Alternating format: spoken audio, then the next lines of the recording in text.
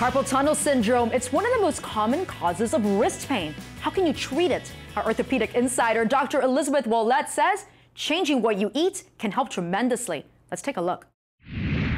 So number one, you already heard me say that 80% in this paper were obese. If you can just lose weight.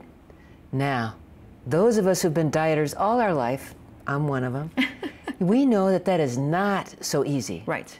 But I will give you two very simple tips, and then you make it fit whatever way you wish to handle your diet. Number one is organic. Please go organic. Do you have to shop Whole Foods or more expensive stores to get it? No, you don't. Right. You can actually shop Costco, Target, Publix. They all have organic areas, and they all carry organic products. So an organic diet would be part of this? Correct. Okay. You need to know what you're doing and diminish the amount of toxins incoming. By the way, skincare is just as important. So soaps, etc., learn which ones. If you can't read the label, your flares ought to be going up, and rethink it. Right. And so organic. And I've had people come back to me and say, wow, I can't believe how right you were. I thought you were just being, kind of woo-woo. And they come back and say, I have a confession. I did what you told me. And they feel the difference. They feel so much better. And you're going to hear this again for osteoarthritis. Same story. Okay, and what's the second one? And the second thing is no pattern. So one of the things that we all do when we're going to diet, we say, I'm going to be tough. I'm just going to have an egg for breakfast. I'm going to have a yogurt for lunch, and I'm going to have a salad and 4 ounces of meat for dinner. And that's it. And you eat that same pattern every single day. What did you just tell your body, which, by the way, for most of the world has 1.5 to 4% Neanderthal genes, and those guys went through at least 10 interglacial ice ages. We as Homo sapiens have probably been through them at least 3 or 4 times. You've just signaled your body, ice age, and it is now going to conserve every calorie. It just shut you down. Right. Because it knows you need to survive another 20,000 years in severe cold. So now it's not going to let you burn anything. And we're programmed to not do that. Don't tell it what you're up to. So now pick 5 styles of different eating. Mediterranean one day, South Beach the next, Paleo the next, whatever. Right. Change it up. Change it up. And same for exercise. Pick 5 styles of exercise.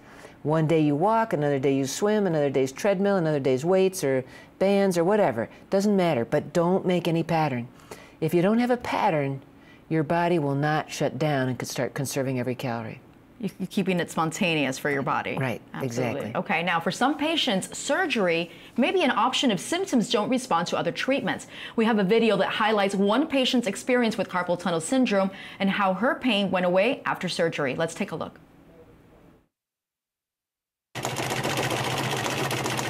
You can see it has a lot of pieces.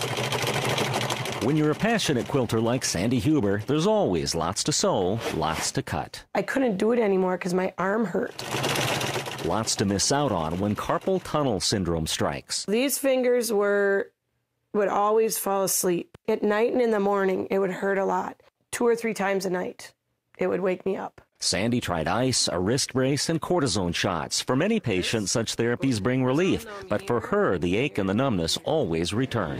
So she joined the 500,000 Americans who have surgery each year to deal with this all-too-common complaint. Carpal tunnel is the most common thing we see in patients coming to the hand clinic. Mayo Clinic orthopedic surgeon Dr. Sanj Kakar says the problem lies in the palm of your hand, where a tight little band of tissue covers that important little tunnel. It permits the travel of all the tendons, which are like the ropes that help you move your fingers in the hand, and also a nerve called the median nerve. Dr. Kakar says pressure on that nerve may be caused by inflammation, masses, or thickening of tissue. So the goal of surgery is to ease the discomfort by opening the tunnel and relieving the pressure. So we would cut right here. Physically, what we're doing is we're releasing this structure called the transverse carpal ligament, which is the roof pressing on the nerve. Well, this is a quilt I just finished. Fortunately, there are also therapies that work. I'm so happy that I did it. Now it's wonderful. Well, here's my question, doctor. So if surgery becomes an option and you go back to doing the kind of work that you did, can carpal tunnel return? It can. So one of the other aspects to this is to release your carpal tunnel.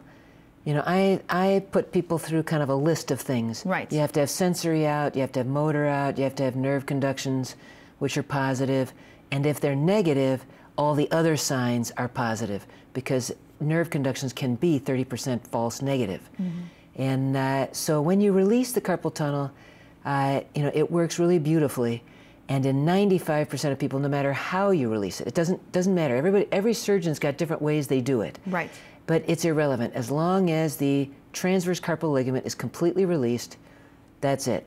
And it works 95% of the time. And that relief is instant? Correct. Correct. Now, does your sensation, your motor come back instantly? No. And now that we have so many people living into their older years, i.e. 70 and up, right, they're coming in with carpal tunnel now.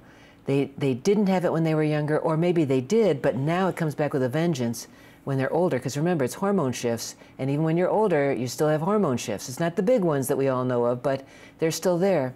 And they'll get their carpal tunnels released, and now I'm back to neuroscience. Why? It is brain-hand function. Connection. It's plasticity of the brain.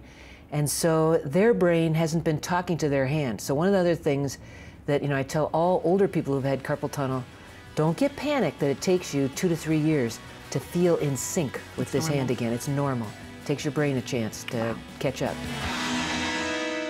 And we've got more of Dr. Ouellette's interview on the Health Channel app, where you can learn about all different kinds of hand and wrist pain.